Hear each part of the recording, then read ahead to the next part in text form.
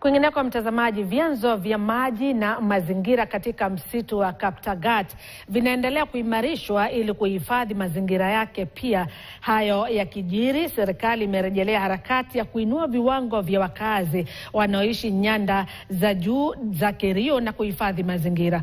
Akizungumza katika eneo la Kapkoi, kaunti ya Elgeyo Marakwet, katibu katika Wizara ya Fedha Dr. Chris Kipto alisema kwamba wizara tayari wamesambaza miche ya maparachichi, michai na mimea yenye thamani katika maeneo ambayo awali yalishuhudia uharibifu wa mazingira na mimomonyoko ya udongo.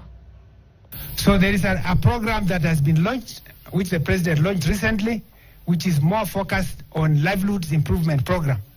In this program, we are talking about improving the breeds of livestock so that the farmers do away with many animals that don't give them enough yield by adopting hybrid animals that are fewer but which give them higher yield.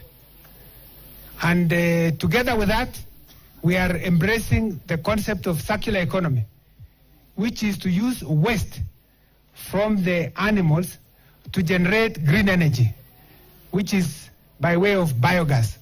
And by embracing biogas technology, then the demand for forest products, especially for fuel, wood, reduces. Shirika la USAID limezindua miradi miwili ya kupiga jeki vita